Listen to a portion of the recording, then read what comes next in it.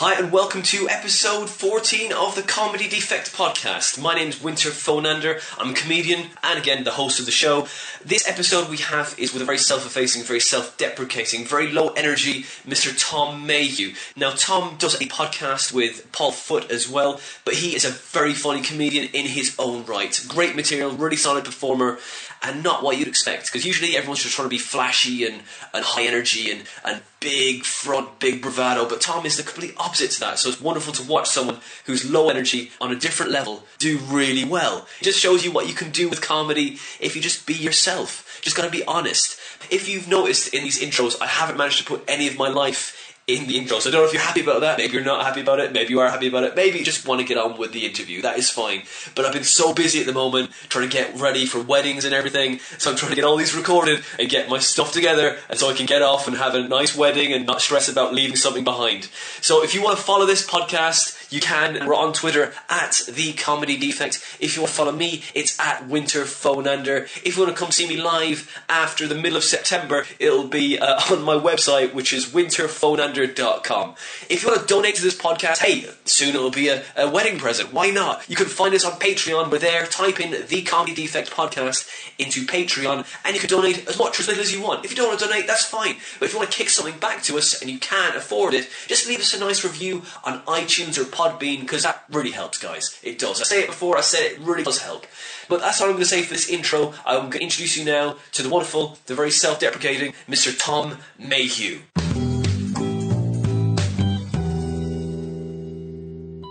So, hey Tom, how you doing? You alright? I'm alright, yeah. I'm good, yeah. What have you been up to? Not much, really. I've just been doing some gigs, doing some previews for Edinburgh, things like that. Yeah.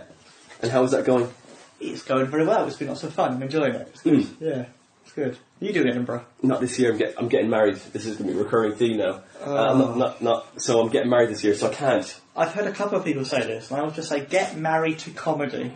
I'm already married to comedy. Well, my marry that instead in Edinburgh. Forget your wife. Yeah. And just marry comedy, and you'll be happier. Yeah, but the thing is, you can't really... Love? Sex with comedy is just a bit depressing, isn't it? It's a bit sad. It is, but it's funnier. I guess so. Well, that's happiness is not as funny. You have to be really sad, really upset, really lonely, and then you're a great comedian. No, I mean, I'm not going to do like material about, my wife and like kids and all that kind of stuff, and I don't think happiness is ever going to be an issue. Everyone says that though before they get married, and they end up doing it. No, I really don't think it's going to happen. I mean, there will be like, normal jokes, little lines about it, but not an entire fringe show about the cake or, or how the arrangements of the wedding and how she liked to plan it. It's not going to be like that. Okay, that's good. Because there was nothing funny about that, because I'm sure that wouldn't... No, it's tedious and boring. Exactly, and my marriage wouldn't last very long if I did a show like that, because she'd be like, oh, well, I did all the preparations, so what the fuck are you talking about? Oh, there we go, yeah. That's it, why does that marriage? Then, if that ruins your marriage, that's your show for next year sorted. My Edinburgh show ruined my marriage by Winter Phonander. That's true. I'd go see that. Yeah.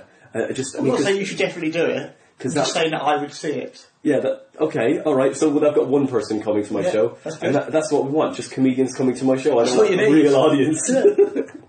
So we just pass the bucket round. You can pay me back when you come to see my show. Oh, that's fine then. Exactly, yeah. But I mean, that show would be filled with bitterness, anger and despair. So I mean, everything that everyone wants to see, they don't want to see someone happy, exactly, do they? Yeah. I mean, it would have a decent arc to it. Are you doing your full hour? No. Ooh, I just kicked the microphone. No, I'm not doing full hour. It's sort of like a split show. It's me and the brilliant comedian Adele Cliff, sort of doing 20 minutes each, and there's guest spots doing 10 minutes. Great. So it's about 50 minutes overall. So you can like barter with, like, you do a bit of my show and I can do a bit in your show, sort of thing. Yeah, exactly, yeah, so it should be quite nice. And then it'll keep it a bit fresh, having different people each day, instead of just the same thing every day, thinking, oh, we've seen all of this. It makes it more exciting. Yeah, for sure, because you don't know how the opener is going to go. Exactly, yeah. So, hey, it's a risk. Exactly, yeah. Nice. It adds a bit of jeopardy into it, which is what we need in our fringe show. Sure. What's the venue you got? It's the Three Sisters Marquee with Laughing Horse. Oh, yeah. It's like a little tent. Oh, the yurt. Yeah, I think it was called the Yurt last year, but they've changed the name this year or something like that. Yeah. But that's our little venue at 10 p.m. This is useless now because this is going out after Edinburgh. No, but they can. If you could travel back in time, come watch the show. People then can see it and go, oh no, I saw him there. Oh yeah, that was Tom Mayhew. Tom Mayhew's on the podcast. Yeah, that's it. I was the really sad, lonely guy. You remember me? Yeah.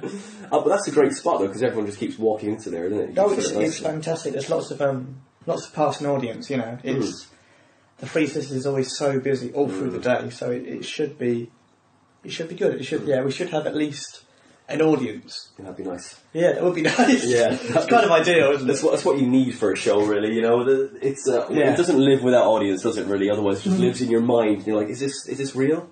Yeah, is this happening? Ideally, you'd want an audience there. Did I write that? You know, sometimes you ever have dreams about like doing a gig or something, and you're there and at the show and it's gone really well, and I mean that does happen in real life as well. But does it? Yeah, I think occasionally.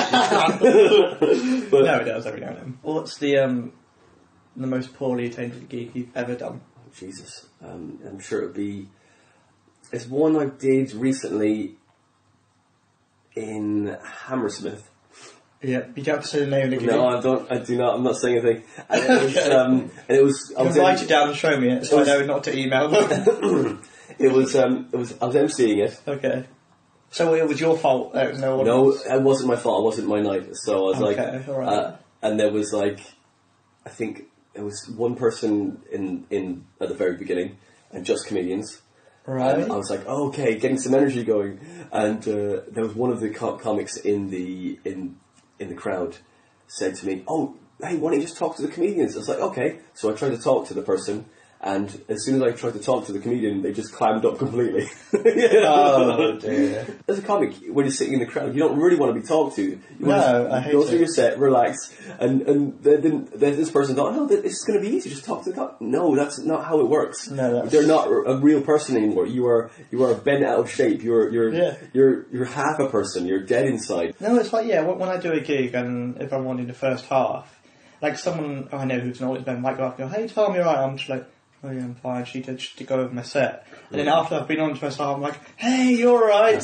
Before you've done your set, you're so focused on it and you're in your own little world and you don't want to chat to everyone. You want to just think, okay, I'll do this joke here. Should I do this new bit? I don't know. You just want to focus on that, don't you? Yeah. You don't want to get people distracting you and off your, put you off your game. But yeah, so I was doing that, and that was pretty horrendous. I mean, I put every bit of energy I had into it, trying to, and I made it work. And then finally, this one guy was feeling really self-conscious because he was the only audience there. I was like, let's just talk to you. And then he was like, okay, I don't want to talk to you anymore. And then I was like, okay, look, I'm going to not ruin the tiniest amount of goodwill we've got in this room. Yeah. Second, third act came on. There was two other people turned up, and they were really nice, actually. Oh, so it changed the whole dynamic, and three's a crowd. You had three people, and that was a crowd. You had a crowd. And that made the whole night move a lot better, a lot easier. But it was one of those nights when you're like, okay, as an MC tonight, there's no way I can be funny. I'm just going to be stupid. And get the acts on and keep the energy up and sort of, but it was just, it was one of those. Yeah, you're never going to smash it on those nights. You're like, oh yeah, I'm just going to be the master of ceremonies tonight and just make everyone calm and relaxed. That's the right way of playing it. I think you're not thinking too hard about, I've got to make those people laugh, because there's no point worrying too much about it, is there? I did a gig in Taunton about a month ago, and it was an interesting gig. It was in a place just you go into Taunton. It's just on the right in this pub, and it was full. They do Korean comedy there. Oh, and it was a really nice room, and I played it about 3 years ago, and they moved the setup because they bolted the door the last time I was there, and I was like, it's a bit kind of, no one's leaving, you're staying here for the comedy, no one is leaving. It's a bit imposing. I went on stage, I was emceeing, and I did a couple of jokes, and they were like, just kind of saying, look, I've got jokes, I can be funny, and then you're like, okay, they wanted some interaction. I was like, okay, fine, I'll do the interaction. But sometimes when you do a joke and you feel that you've got them, and you can steer them like one person, you're driving this audience to where you want them to go. Yeah. But there was never a moment when I was on stage emceeing that gig when you felt that you were steering them. It was like a captain's ship wheel. And you're like, every time you grabbed it, the handle would break off in your hand. Right. And you're kind of like, okay, where's this going? They want interaction, but they want me to not do any material. So I was like, fine, let's go with this. All right. And so I was just the dancing monkey, just messing about and having fun with it. Yeah, they said came up to me afterwards and said, oh, you know, the guy that was on the week before you just really wasn't funny. I said, you guys are a hard crowd, you know, you should give him a bit of a break. You guys are not easy at all. I mean, I had to just kind of pull out all the stops and go for it, you know. Yeah, completely. Did you get free curry? Mm-hmm. That's why you do it, isn't it? That's I just do it for the food. Nice. Do it for the free food, but, you know, it's a long old way to Taunton. But is it worth it? Is it a good curry? It is a good gig, to be fair. It is a good gig. I mean, we made it work and it was a lot of fun. Oh, nice. What's been happening in the life of Tom apart from, you know, comedy? I mean, you're living at home, right? I live at home, with my parents. And how is that going? Like everyone of my generation. I should say I'm like 24, so people know. You've got a big house. Well, it's fairly big. It's rented, we don't own it. But everyone of your generation. Yeah, everyone of my generation. Well, most of my friends from school live with their parents still, because houses are expensive and there's not much money around for us. I mean, you live in Train. Yeah. Yeah, and if people want to nail down my exact location. And I'm not going to give you your exact location, like postcode and all that. And B6. That's not even. But yes, I live with my parents. How old are your parents? 50s. 50s, right. 50s. Do I have to specify? I don't have to. Do you want their date of birth, Winter? Do you know what? I'm okay for the date of birth, but roughly, you know. Yeah, sort of early 50s. Early 50s, yeah. Yeah. Were they playing football with you and stuff? Did your dad play football or? No, not really. No, no. Sadly, we don't play football much. No. Well, what's the sport then? We would watch. Tring is quite posh, though, isn't it? It's fairly posh. I guess it's quite a middle class town, and it's quite close to London. Is it Bucks or Hertfordshire? It's still Hertfordshire, right? Still Hertfordshire, yes, which is a very very posh town to Hertfordshire. Yes, it's very nice. Yeah. It's no St Albans as Chris Norton Walker would say, but you know, hey. No, it is no St Albans. That's very true. Or Burco. Oh, Burco! I love Burco. It's such a posh area, but I call it Burco. And you got I went to Tring Museum. Oh, it's fantastic. There's a lot of emus. Yeah. It's I think I counted about 16 emus in that museum. I was like, whoa, they've really got a lot. got a hell of a lot. They've got a dungaree. I'm just saying what's going to be here. They've got they've just got so many emus in stuffed emus. They've got about 12 or 16. I was like, there's another emu. How many emus? And all different sizes. They're not all the same size. And you know, a small emu, big emu. Yeah. You know, and Rod Hole is nowhere to be seen. No, it wasn't. No. That's a reference I can't really make. I don't even know who he is. I just see the emu one. I think he was. Yeah. Oh, who's the one with the green bird? Oh, Orville and I know who you mean though. I don't think he did Orville, did he? No, was it Rod Hole and the emu? Emu was Rod Hole, yeah. I've not even seen it, it's just something I have in the back of my head. No, that's you nailed it. Fantastic. You nailed it. But standing ovation from the audience. That's it. Standing ovation from all the audience who are over 40 who would get the reference. But I think Orville I found was a bit weird, creepy, wasn't it? Really, a duck in a nappy. Yeah, and also a bright green duck as well. I can't remember his name now, but the guy who did that, he used to do adult shows where he would do I think it was him, Dirty Orville. He'd swear and stuff and do all sorts of rude jokes with Orville. Right. Which is weird. I guess he's got both areas covered then, isn't he? Yeah. Well, there must be an audience whose kids would love Orville, and then the parents would sort of enjoy seeing the little kids' toy go, oh, fuck this, or whatever it did, you know. Yeah, well, he wasn't there. Okay. But, Tring. So, you went to school in Tring as well? I did, yeah. Yeah, and, so when did you decide to do comedy? Do you mean when did I start, or when did I decide I wanted to do comedy? Decide. Or both, or even. Which one comes first, dude? Do you just, fall into it and go, well, you know, at one stage I might as well do some comedy now? No. You occasionally hear people like that who are like, I never wanted to do comedy, I did it as a joke, or I wanted to just do it once. But I've always sort of wanted to be a comedian. Since I was about 13, I was it was the first time in my life that there was a job that I was like, no, that's what I want to do. Everyone was like, I want to be an engineer since they were 10 or whatever. And I was like, I never really knew until I was like, well, that would be really cool. That would be really fun. So since I was about 13, I was like, yeah, I want to be a comedian. I did my first gig when I was about 18, but then I didn't gig for about 4 years till I started gigging regularly. So I probably started gigging regularly in about 2014, I think. Right. Yeah, I think that's right. I think because I just didn't have the money when I was 18. Yeah. Or probably, I probably didn't have the confidence either. You need to sort of grow as a person to be properly ready for the ups and downs of stand-up, you know. Yeah. And the travelling as well, you know, you got to pay for the travel, isn't it? Yeah, I get trains a lot of the place because I don't currently drive, and that costs a lot of money. It does, man. It really takes it out of you. Yeah, it's expensive to get the train. And are you getting your licence, or are you gonna? I hope to. I've got provisional, but it's just having the money to afford a car, really. Yeah, that's expensive too. Yeah, it all adds up, man. You've got a car. I do, and it's I've got. How much did it cost you? You don't mind saying? I know I don't mind. It was fairly cheap. It was very cheap, but I got paid $2,000 for it. Okay, that's not too bad. It's not bad, but like it was one of those cars that was like, oh, you know, a friend got it for me, and it was fine. Yeah. But it's got a big scratch down one side. Yeah. And I think that's why I got it cheap. Mm-hmm. And it's a Golf, but it's the fastest car I've ever had.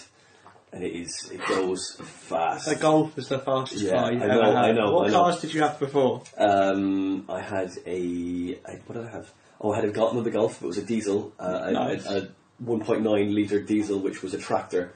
You had to make appointments to overtake anything. It was a tractor. Well, because there was no turbo. It was just like a bog standard 1.9 diesel. Oh, so you weren't actually driving the tractor? No, but it felt like a tractor when you overtook something because it was there was no takeoff on it. But it was so economical. Yeah. And that was 96 model. So nice. I had that for 6 years. That was my first car.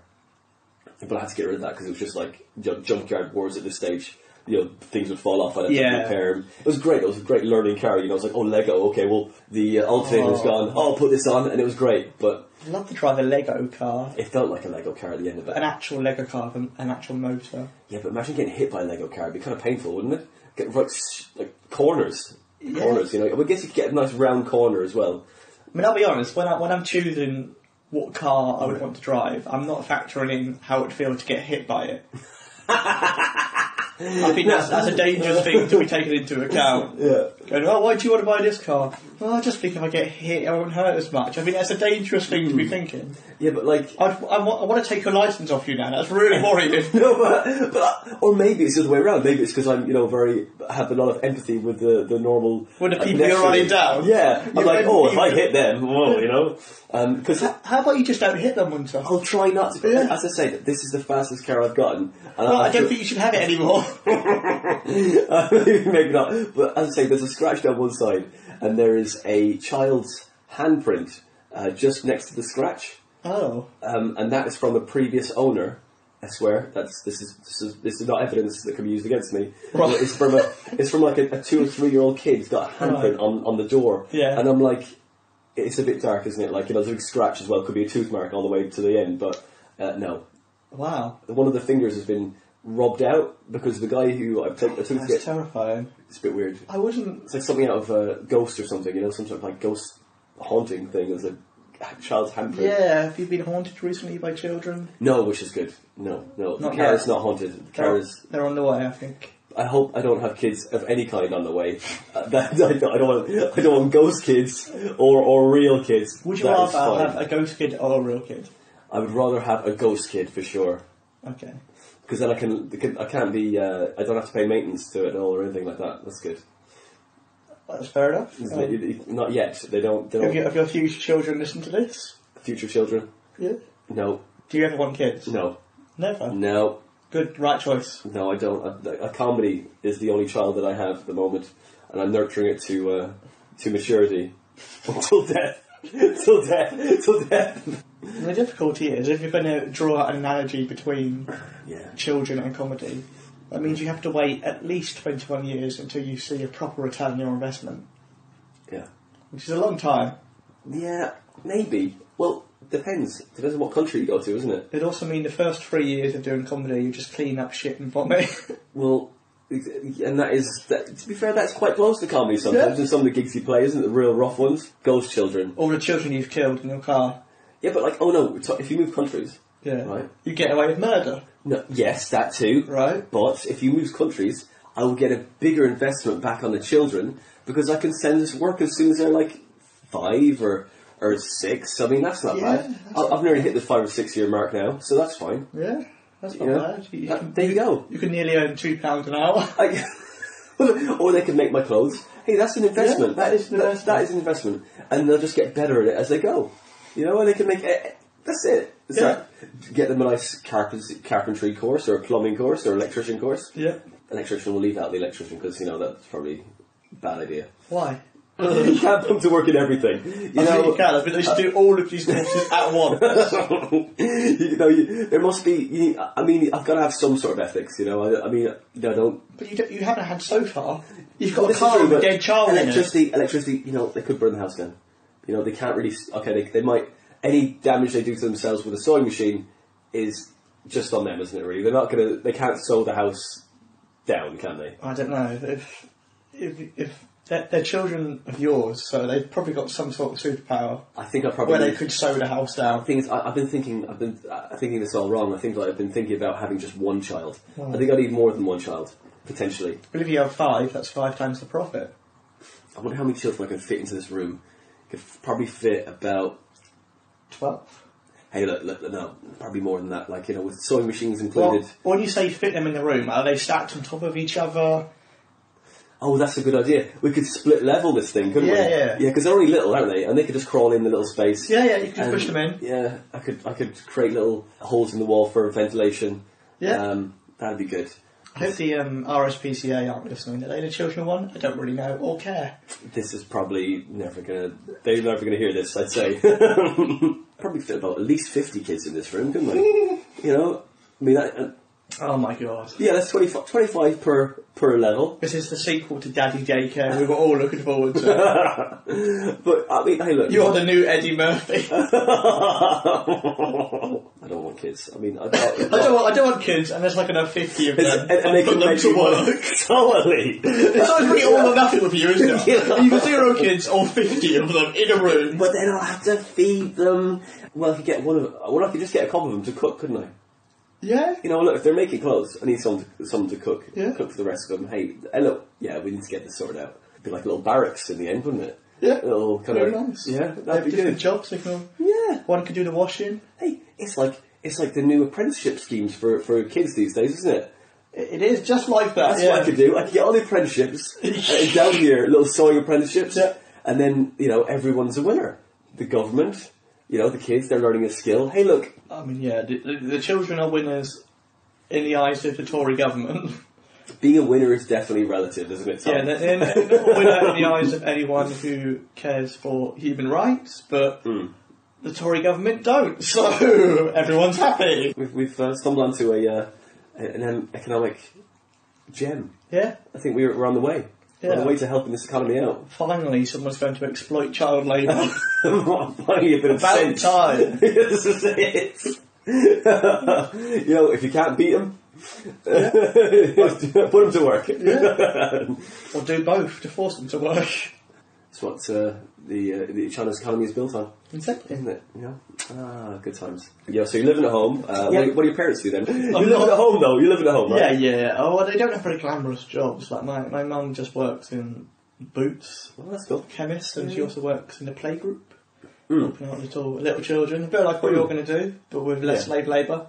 Yeah. I think they do play cooking and stuff. Okay. So in a way they're getting trained up to work in Winter Fernandez warehouse. Yeah, just a the course. Yeah. So they're on the way. Guinness course, yeah. I'm not saying I should get a cut, but I should get a cut. And my dad just sort of works in drinks distribution. Oh, right. We don't have what kind of drinks? Alcoholic beverages. Oh yeah, what kind? All different kind. All different kind. Yeah, like delivering them in lorries to pubs. We're not a showbiz family. Oh, that's all right. No, we're all pretty lower middle class or upper working class, whichever way you want to spin it. Really, it's weird, isn't it? It's weird, this class thing, isn't it? Yeah, it's weird because I've had like a middle class education in a middle class town, but very much grown up with working class values. So I kind of consider myself either lower middle class or upper working class. It's hard to know which way to spin it. Yeah. And what do you feel? What class? What do you feel? Yeah. I probably feel more working class. Just because I don't know. We didn't. Well, it's not like we grew up in poverty or anything, but at the same time, we always had there was lots of stuff we didn't have. We never had Sky TV. We rented our house when lots of friends at school would own their house and stuff like that. And they weren't. Never had a sort of upbringing where they'd go, oh, here's £5,000, you can go to uni. It's like, if you want to go to uni, you're going to have to get a grant, you're going to have to get a job and earn money, you know. That's it. Which has probably been really useful for comedy, because it means I've got a lot more drive, and I'm happier. Well, I'm fairly happy. Easy, calm down now. No. Don't ruin the act. I'm not happy. I'm very upset. No, but I'm sort of... it's not too much of a strain on me to work for free or work for little money or do stuff, because it's kind of... I've come from very humble beginnings, so I'm sort of like, that's fine. Whereas there's some people who are like... I've always had stuff given to them, and they're like, what? Do a gig for free? No, I'd never do that. It's like, well, no, you need to work your way up from the bottom. So it kind of, it's given me that mentality where I'm sort of like, no, I'm happy to start from the bottom and work my way up and... Appreciate everything that's given to you. Exactly, yeah, I've always had that sort of attitude where everything we've got has been like, oh, I appreciate that, that's nice. That's it, working hard for it, that's it. It gives you a nice chip on the shoulder as well. Exactly, yeah, exactly. That's it. I mean, I went to college in Wolverhampton is where I went, and I was like, had like 3 jobs, you know. I worked in a bar, and like I worked in 2 bars, and then I worked in like a gym in the day as well. Wow. So my weekends were just like taken up. I was like when I in college and stuff, and or extra shifts and all that. And then everyone's like coming out. I was like, no, I got to work, because when I went to uni in Wolves, the uni had answered a question they'd answered wrong on the form, so I didn't get a grant from Ireland or anything like that. Really? So I was stuffed. Financially, Maybe. I was screwed for like 3 years, you know. Yeah. And that was it, man. I was on my ass, but it was just like, hey. But it gives you like that. I say that drive, that motivation. Yeah, completely. And you know, right? Okay, I've got to do this, and you know, get all the stuff out of the way. Yeah. And you know, do as best you can. Growing up in Tring, and did you find that was all your friends around you were the same, or did you feel like the outsider of the group, or did you feel any bit different to that? No, I think there was. Well, in terms of like class-wise, there was sort of a mix, I would say. There was some that... Because you just meet at school, you just meet people who you think are nice and you get on with, you know. And there was some... There's maybe like... There's probably like 3 of us who probably would consider ourselves working class, and 3 who were like middle class, so it's probably that sort of split, you know. So it wasn't like... There was never anything like, oh, you can't afford that. Oh, you're... You know, everyone's just like... No, let's just take the piss about football or something, you know. It was never any tension or anything like that. You just, part of you was a bit aware of, oh, that person's got a really big house and their parents own it, you know. But at the same time, you're sort of like, well, that's... How it is. Yeah, that's just how it's it like, is. oh, you went on a skiing holiday. Okay, what's that like? Yeah. That's the thing, we never went on holidays abroad. I've only been to like, Ireland, that's it. Never been abroad. What part did you go? Dublin. Oh, yeah. Yeah, do you know it? I do, yeah. It's quite famous. Yeah. I lived in Dublin for 2 years. Oh, did you? Yeah. Oh, nice. And what part of Dublin did you go? Just around Temple Bar and that as well, or? I'd be lying if I knew it's Pacific. Oh, right. So it was just Dublin. It was just we just stayed with some people who used to live across the road from us. Oh, right, that's cool. Some neighbours who used to babysit when we were growing up. Oh, nice. But yeah, that was really nice, Dublin. It's really lovely, isn't it? It's beautiful. Oh, Dublin. All the fun we had. A bit of an Irish referee there. Yeah. And, you know, were you old enough to have Guinness, or do you drink much? I wasn't old enough to have Guinness when we went. Do you drink that much anyway, Tom? No, not massively. I'll drink socially every now and then, or if it's...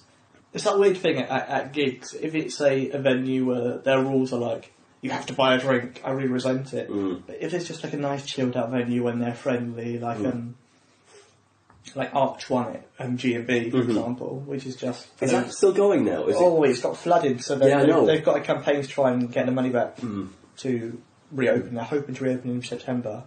For those who don't know, it's a really nice venue in West Ham, like below an archway of a railway track, is that right? That's right, yeah. And it was like run by just an independent man. It was just his business. So I'd always buy a drink there, because you feel like you're supporting... Local business. Yeah, you're not supporting a Wetherspoons or a horrible pub who are like, we need to make this money to do the gig. You're just supporting a guy who's doing it for the love of it. So I always would be happy to buy a drink there. But I'm not a huge drinker. I've never really been a boozy type. You know, it's never really been a thing for me. Which is probably a good thing, because it's quite expensive and it kind of fucks your liver. Totally. Yeah, I'd rather not do that. It's not the most healthy pastime, you know, mentally or physically in any way. No, it's something that's fun to do every now and then. And you got your mom who works in Boots. got all the prescription drugs you could ever want. Exactly. That's it. What do you need that for? I'm sold. And again, my dad delivers alcohol. There you go. So you don't just go out and drink, do you? Yeah, you give it for free, usually. Yeah. Do you drink a lot? Do you have brothers? I have one brother. Oh, yeah. He's older than me. He's 27, and he lives in Nuneaton. Nuneaton? Yeah. It's a bit of a weird place to live. What's he living there for? He's got a missus? Yeah, it's where his girlfriend lives. All right. He's older than you? Yeah, he is, yeah. By how much? 4 years. All right. Yeah. Good gap. It is good. It's the right gap that we could still get on growing up. You know, yeah. It's not too big. Yeah. You can occasionally win in the play fights. Every now and then, yeah. If you use the right move that you copied off The Rock from wrestling or something. Yeah. Tombstone. Yeah.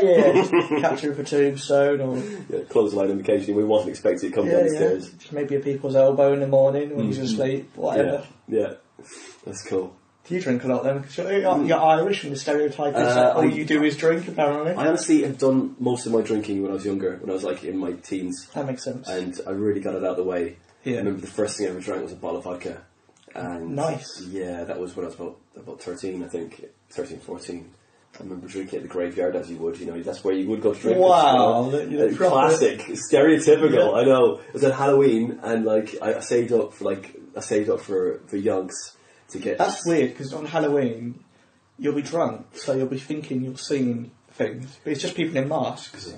You'll be like, I saw a werewolf. It's like, no, there was a werewolf there. I'll tell you what I saw. What? The floor mostly. Nice.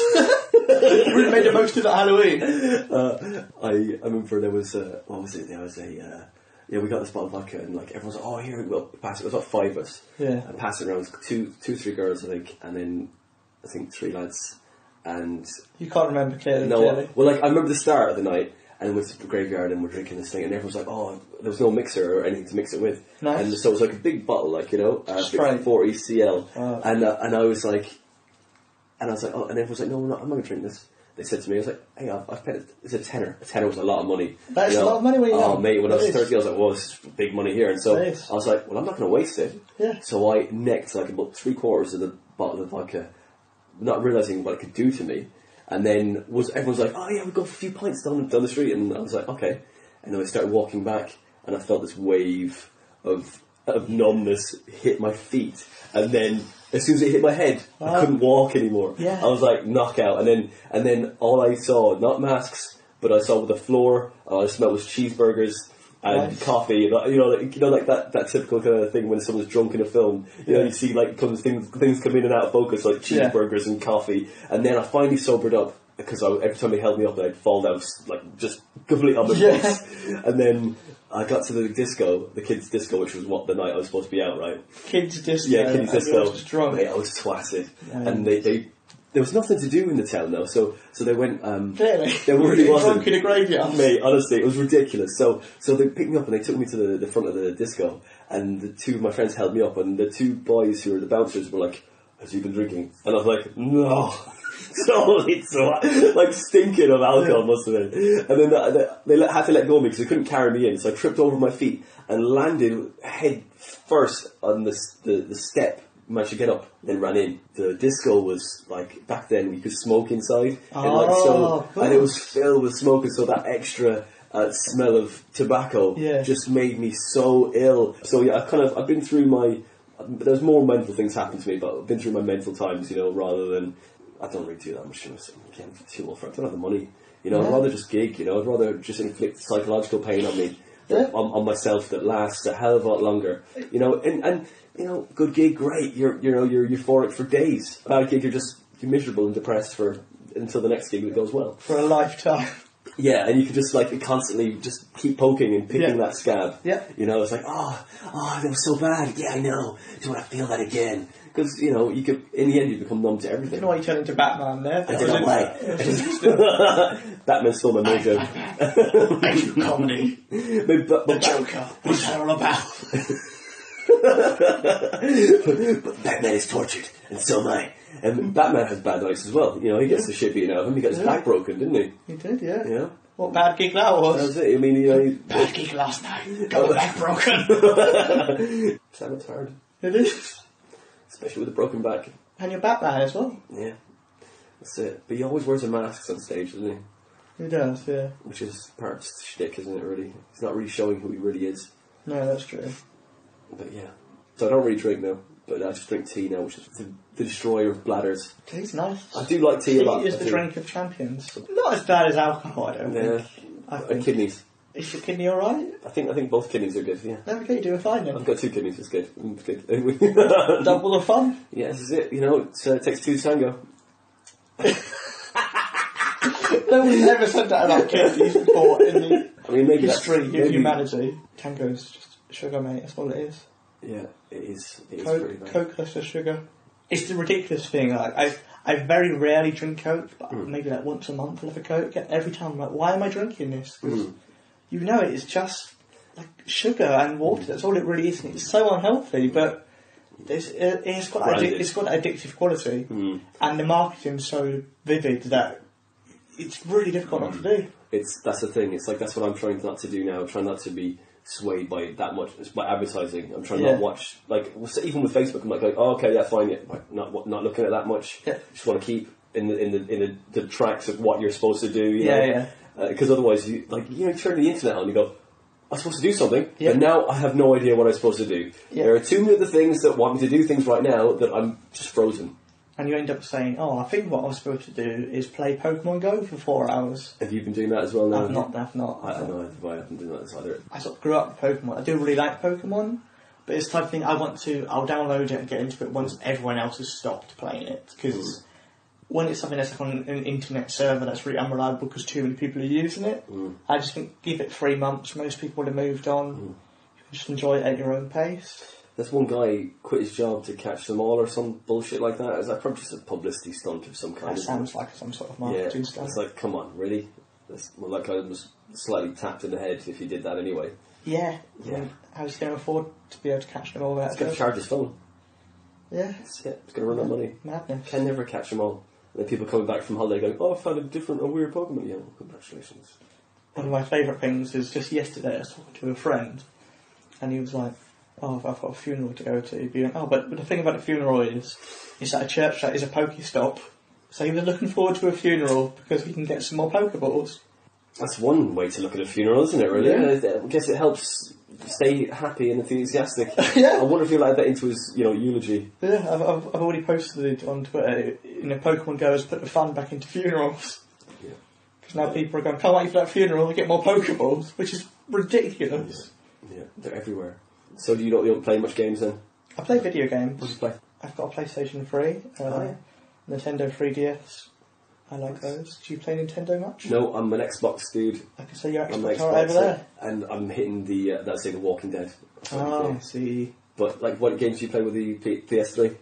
I play FIFA quite a lot, so I like football. Do you like football? Not a big fan, to be honest. Okay. Well, I like it. There's very few people in England who like football. Yeah, it's very rare you'll meet one of us.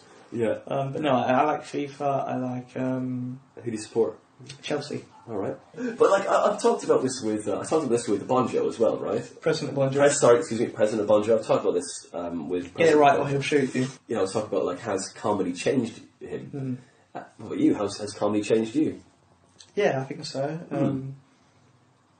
I mean, not wanting to go back onto topics of different groups and diversity and stuff, but it has made me hang around with lots of people from far different backgrounds than I would anyway. I mean, how old are you? You're in your 30s, are you? Yeah, I'm 35.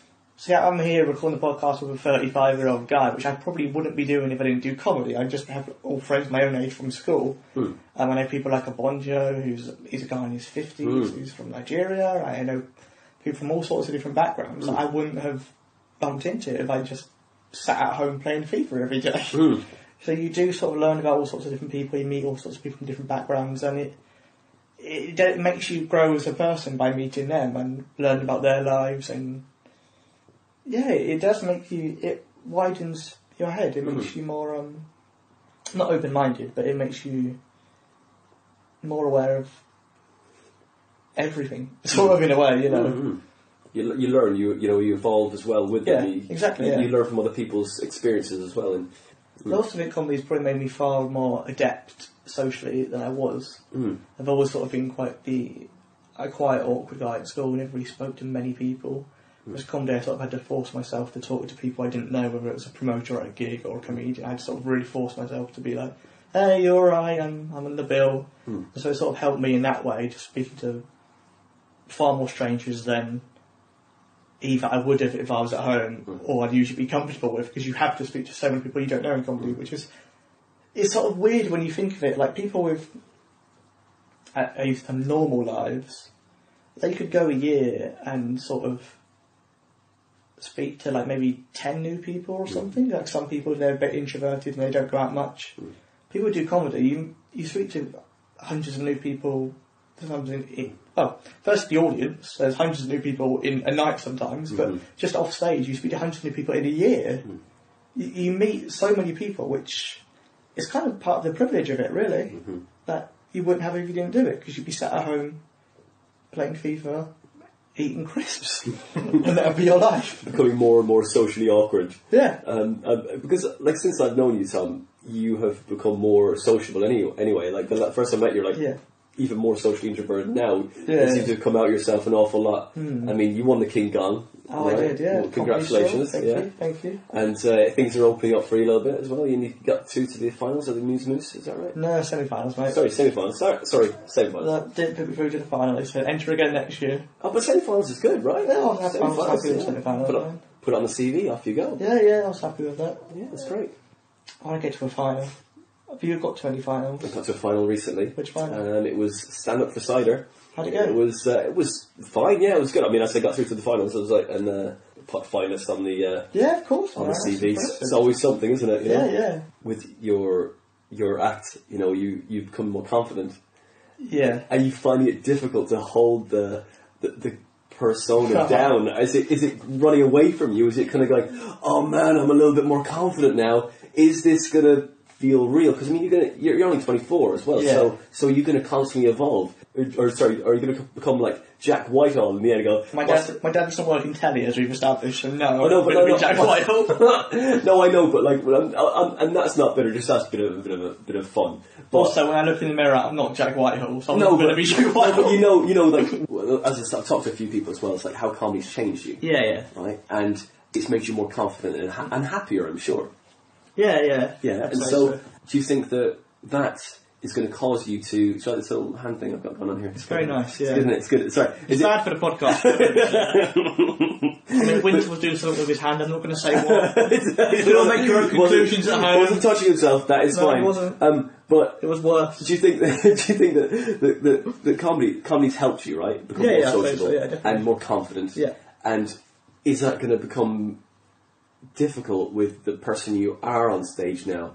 Do you think becoming genuine? One of your bits, I'm not going to do it, but it's like, you know, it's about how you're alone. Yeah. It's basically what it is. Yeah. And it's all very... that is the through line now, isn't it? How you're alone. And now you're successful, like, you know, you're having some success. Tiny bits. You're having success. Yeah. Right? And, which is great. No, fair play, man. Any success is good, you know? Yeah. But you think that through line is going to change and it's going to become difficult for you to nail down, or it's going to run away from you? I don't know. I think first maybe I should say to summarise my act. Like I've had to do it with Redmond coming up, but I've kind of sort of nailed it down as like dark, self-deprecating jokes wrapped around an awkward, nervous persona. That's kind of what my act is. Mm-hmm.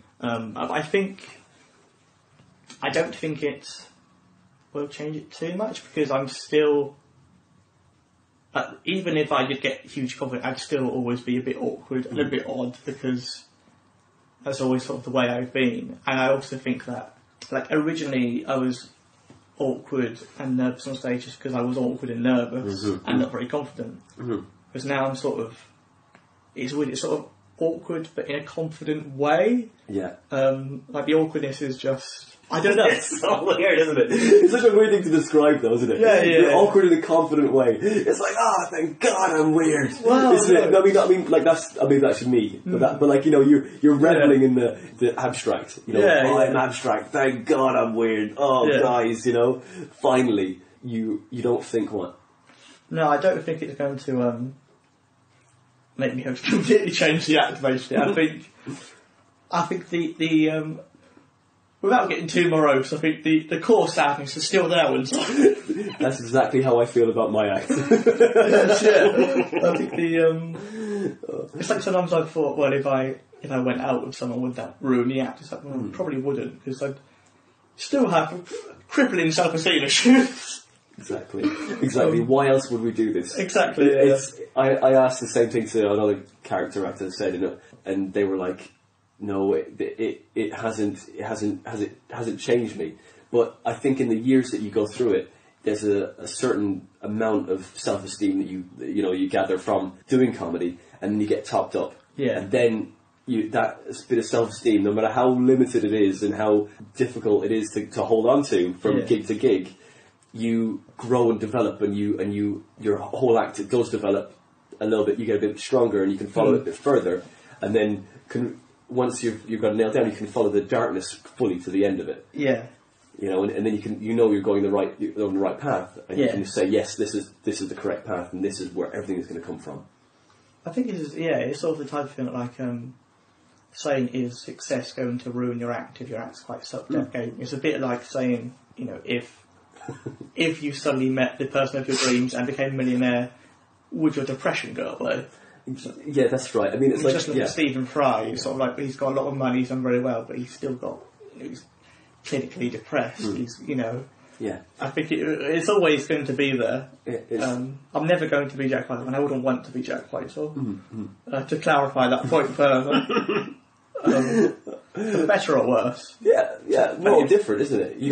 He's got his thing, you've got your thing. For me personally, the inner hatred will always be there. For me, there's always that self-doubt or a self-loathing that will always be bubbling inside, no matter what happens to my act or to my career. It'll always be, keep picking that scab for inspiration forever, because that's what everything comes from, isn't it? Of course, yeah. And it's weird, because like when you were younger, you would look at confident kids like the Jack Whitehall of the school, and you'd think, I want to be like them. Like when I was like 18, doing some of my first gigs, I was sort of thinking, I wish I had the confidence of someone like Russell Brand on stage. It was only until you get a bit older, you get a bit more used to your own skin, that I'm far happier with the self-doubt and the self-loathing than if I was some egomaniac who was massively confident. I'm far more far more comfortable having that in there. And you're like, no, I'm fine with that. I can still get by with that. It's not making me have to stay at home and not live a life. I'm perfectly happy with that. I'm sort of used to it, and it's fine. And it's honest as well. Yeah, of course. And it's nice that you found that honesty. Yeah. Because you're young. You found it doesn't often come until later on. But you're like, okay, I know me, and then you're putting that out there, which is really good. Yeah. And it's true. It's you, and it's just something everyone can relate to, no matter how old you are. Yeah. Because you are always going to have doubt, no matter who it is going to have doubt. Yeah, of course. And self-loathing about something could be the most minute thing, and that's a great thing, and that's what media is promoting. So we're always going to have self-doubt. Yeah. Media is the new promoter of what was before Catholic guilt, because religion has gone in the toilet. So much to feel miserable about. I mean, your act is never ending. This is a very cheery podcast. This is great. Well, it's honest though, isn't it? It's true. I mean, it's the type of thing that it's always going to be there. It's not like, even if you're really successful, you're still going to have some doubt about lots of things, because it's just the way I've always been, literally, And Tom, the wonderful thing is, you haven't even reached 30 yet. No. Look at all these problems you've got to face in the future. Oh, I can't wait, mate. Mate, you've got fringe shows just lining up there. Yeah. There's queues of stuff, hours and hours of material you can draw from. I can't wait. It's going to be really exciting. I mean, you could get married as well, that'd be great. I mean, statistically, that's not likely. Why's that? Based on the number of people I've dated and for how long I've dated them in my life. Well, it could be a shotgun wedding, you never know, you could get both of those things at once. Well, that's a really positive view of my future. Well, you were in Dublin. On the plus side, Tom, you could get a shotgun wedding. Great, can't wait. You've got to be careful. Just got to be careful, that's all. I'm trying to avoid it. Marriage and children aren't really things I've ever really aimed for, to be honest, in my life. Like, everyone was like, oh... Like, there's some people who, like, when they're 14, like, want to have a wife and 2 kids, and I was like, what? What? Why? Why? I just... Again, it's the programming, isn't it? It's oh, okay, what's that age we're supposed to have this? Okay, with this age. Okay. I've always kind of rallied against that. I've just been like, no, I don't want kids, I'll just do what I want, thanks. I'm miserable enough at the moment, thank you. Yeah. I don't need to add that into my life. I don't need to share this misery with anyone. This is all my misery. Well, how can you, when you're 14, be like... 14. I know I want that responsibility in the future to have a wife and 2 children. You can't have either the experience or probably the intellect or the understanding to know that's what I want to do, but it's so programmed that you see 4-year-old girls who are pushing around little toy babies, and it's so programmed that people don't even realise the magnitude of it before they've decided, I want to do that with my life. Yeah, pushing around those babies when they should be making them. Exactly, I mean, in a little, like one of my those little moulding factories. That's what they should be. I was once in a hospital waiting room, not for anything serious, it was fine. Okay. But I was watching this little kid was there with her mum, and there's those little you get little plastic fruit and ovens and kitchen areas, and she had a baby doll that she put it in the plastic microwave, waited 10 seconds, got it out, went, here you go mummy, it's done. Oh, that's brilliant. And it was just so wonderfully dark, and the child had no idea how dark it was. I laughed for about 10 minutes. Great. And what did Mum say? She went, oh, thank you very much. That's lovely, dear, and don't do that again. Baby in the microwave. Nice nutritious meal, mate. High in protein. So the child that young does not have the responsibility, or they do not have the mind to be able to decide they want to be a parent if they want to then put a baby in a microwave. This is true. You do a podcast with Paul Foot as well, right? I do, yes. The Paul Foot podcast, original title. Yes. And are you doing you're in that, you're co-host for that as well? I'm the co-host. I have been since January 2015. Oh, great. Yeah, it's fun. We release it quite sporadically. It's like occasionally we do a series of 6 episodes, so once a week we put out an episode, and it's just very odd, as you'd expect. It's great. If you know Paul's work, it's just very weird and strange and silly, and just sort of muck around, have a laugh, and it's good fun. Yeah. Has it helped you with writing? Like, doing because Paul's quite abstract and you're quite surreal as well. In a sense, I'm quite surreal, but I'm also, I'm not sure. I don't think it has helped in my writing, to be honest. I've sort of, what's helped in my writing is just gigging a lot. I don't think a podcast necessarily has had any really impact on that. Obviously, knowing someone, what has helped more is sort of talking to Paul and him just being like, if I've had a bad gig, he's like, well, I had a shit gig, because I'm sort of, not in this way, but sort of like, look at me now, sort of like everyone, just knowing that everyone, even people who are really high up, were at our level at one point, and they were having the same doubts, the same worries, the same fears, they were chasing the same dreams, thinking, will it ever happen? And they just worked hard, and it did. It won't happen for everyone, but for everyone who it does happen to, they started at the same point. And just sort of knowing that is sort of really comforting to know that, okay, I'm not the only one to have had a shit gig at a Gong show up the creek or whatever. Everyone else has had poor gigs somewhere, and it's just about keeping going and having the determination. That's kind of what's helped me more than. I was just saying, doing the podcast, it might kind of open up some creative things, letting loose and just being a bit weird with Paul. Having someone to play off. So yeah, you're seeing the footsteps where he's trodden, and you go, oh, that's where I can go. It's okay. It's going to happen when it happens. Yeah, I don't think I probably wouldn't. As I said, I wouldn't say it's necessarily impacted on my writing much, but obviously having someone who's done very well in comedy, who then obviously believes in you enough to be like, I want you on my podcast, that's a huge confidence boost, because if I was crap, I wouldn't be on it. And he sort of said to me, he's like, if you weren't funny, you wouldn't be on it, and that's obviously really nice. So yeah, it's more sort of that, and just like that's helped with the confidence and the belief in my attitude that, okay, I'm doing alright, even if some months I might have a paid gig in the whole month, it's still sort of going, and I'm going in the right direction. There's people who know comedy who like and respect what I do. It's always the thing that when you do a gig with, when the pro comedians, when they're emceeing at a competition or whatever, and when they say something nice, it always means so much more, because obviously they don't have to say it. They're not trying to butter you up to work their way out. They've made it, Yeah. But also, that means they wouldn't say it if they didn't mean it, because I see so many comedians that if they say something nice to you, it means they actually thought it was of value and decent, which is always, really lovely, isn't it? Because there's so many gigs that can knock you down. Acknowledgement. Yeah. It means so much, doesn't it?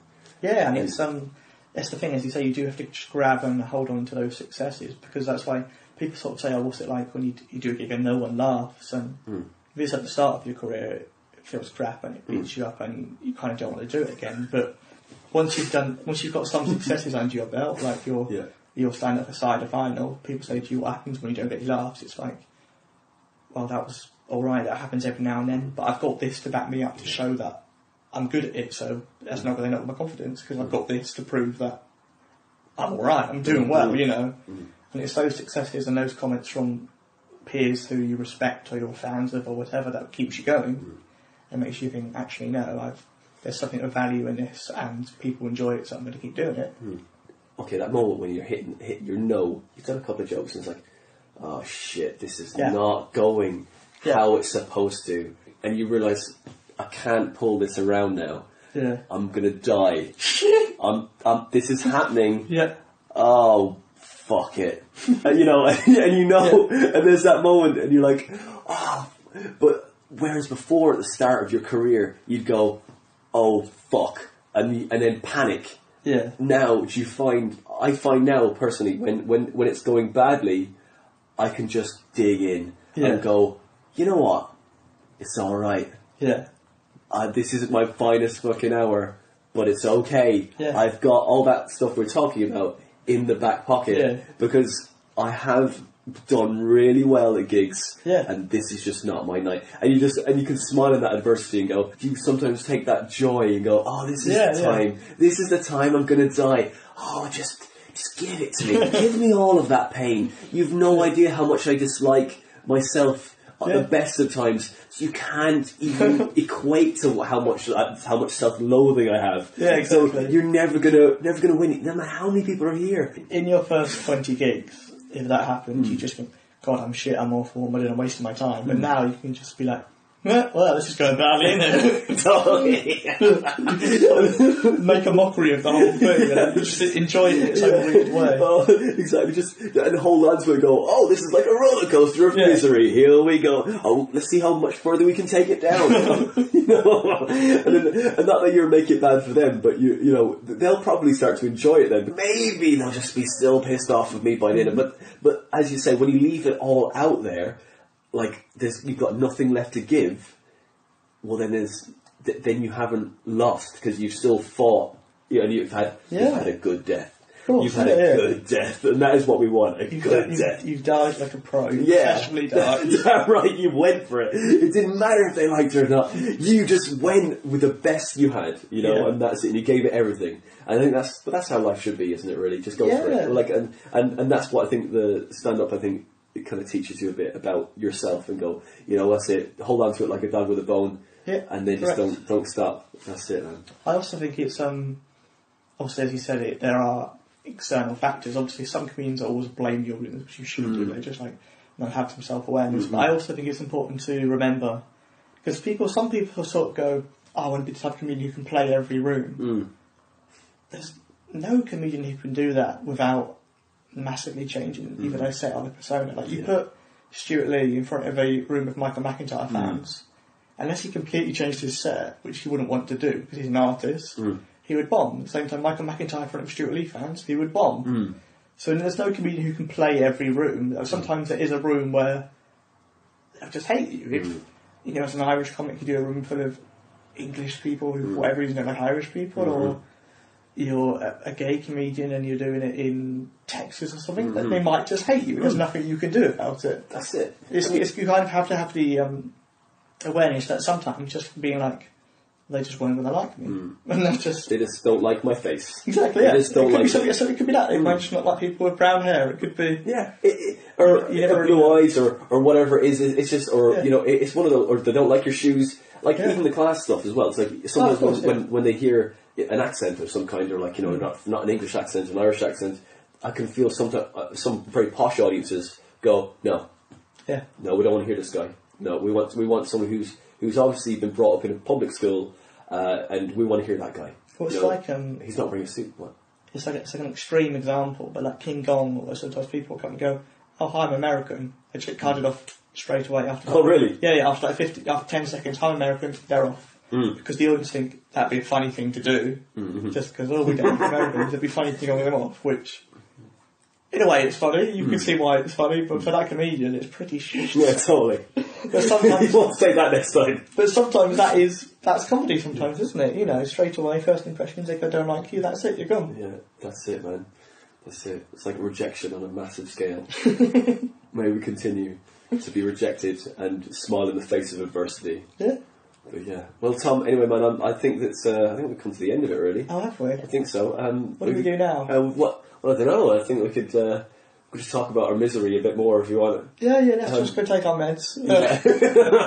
And you can find you on the Paul Foot podcast as well. Yeah, the Paul Foot podcast. Listen to that. It's on iTunes and Podbean and everywhere you'd want to find a podcast. Great. I'm on Twitter @TomMayhew91. I'm on Facebook if you want to poke me. I don't know why you'd want to. Probably to annoy me, to be honest. Are people still poking people on Facebook these days? There's 4 people I'm still poking that I've poked like 500 times. Oh, right, that's cool. It's a real war of attrition, and I don't know why it's happening, but it's never going to stop. Force of habit. It's an obsession. Yeah. An unhealthy obsession, and an utter waste of time. Which Facebook is. Yeah. So you're doing it ironically, which I like. I like that. That's yeah. good. But Tom, thanks for coming on the podcast. That's all I had a great time, yeah. Thank you for having me, man. That was good, man.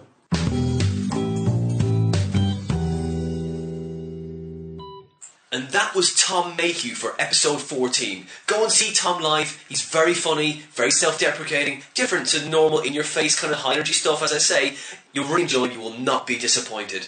Now, I don't have time to put any of my life in this. That's maybe a good thing for you guys. But hey, look, we will have some of that after I'm back in September. But we have a character act on the next episode of The Comedy Defect with the Reverend Henry King. Now, he's an actor, he's a YouTuber, he's a very funny character act, high energy. He sort of crosses the Reverend with a football hooligan. An interesting mix. I think you'll enjoy this. If you like this podcast, you can follow us on Twitter, and that is @TheComedyDefect. You can follow me @WinterPhonander. If you want to come see me live from my gig dates, you can find them on the internet at winterphonander.com.